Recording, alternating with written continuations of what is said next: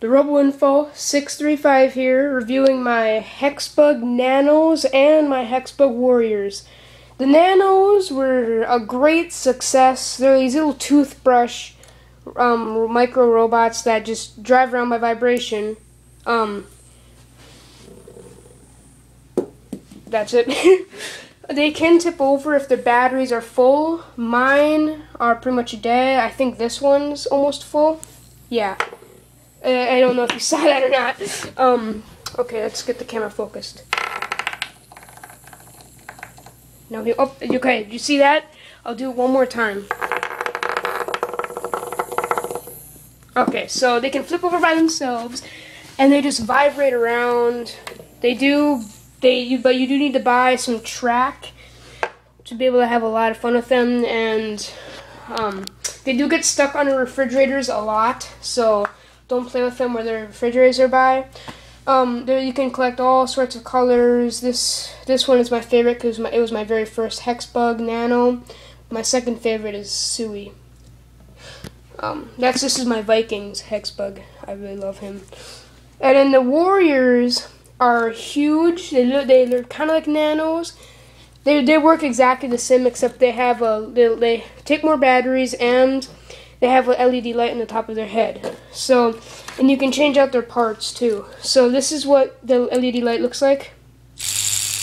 They work exactly the same as a regular Hexbug. That's training mode.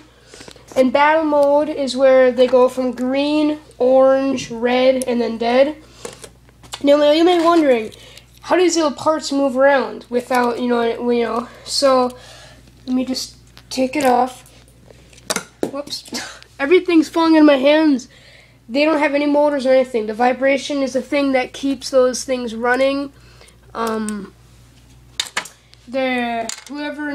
person that invented the Warriors was very smart to think that vibration could make them turn, make the things turn. All the parts can pretty much turn.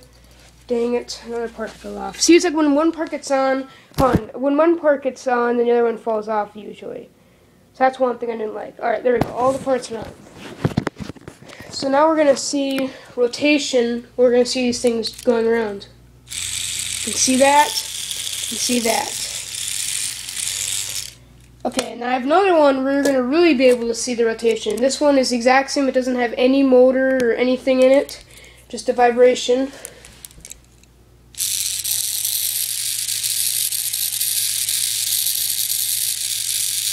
Oh, come on. There we go. Alright, so you can see it's spinning around.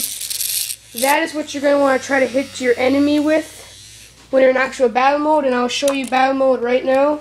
So I'm going to put this on the floor. This one I used parts from. He still works, but he's dead. As you can see. They do that when they're dead, when they just run for like a second, and then they turn red like that. It tells you in the manual. So you don't need to be worried about that. Alright, let's turn this guy on. It was set all the way to green. So now he's in battle mode, plus it's blinking. I would actually recommend buying the actual arena, but I don't have one. So you are going to start battling. Just see they're bumping into each other. That one is getting hit. It registers the hits with vibration. So it was kind of dumb to do that, but it's alright. So he's pretty much beating him right now. They seem to run into walls more and get hurt more by running into walls than they really do battle, actually. So now that one's in red and that one, oh, they're both red now. So we're going to see which one wins.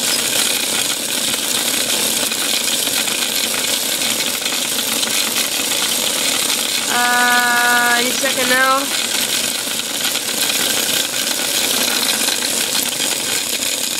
Okay, so this one's dead because it's deactivated.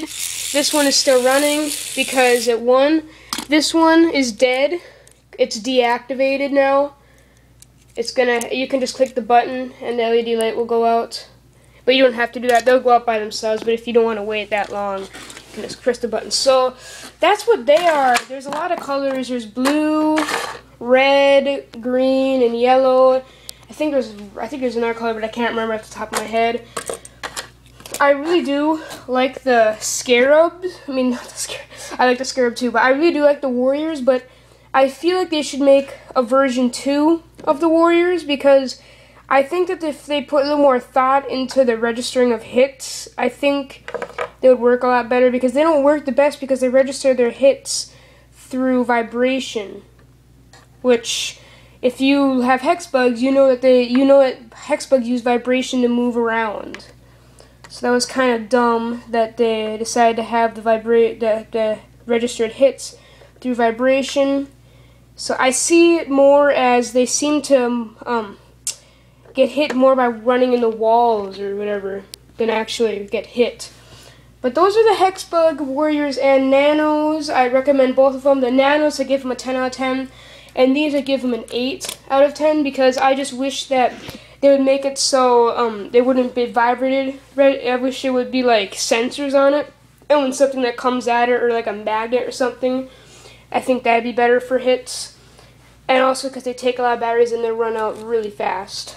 But besides that, I love them both. I love them. So that's the review on the Hexbug Nano and Battle Warriors, Hexbug Warriors. And yeah, thank you for watching, and bye.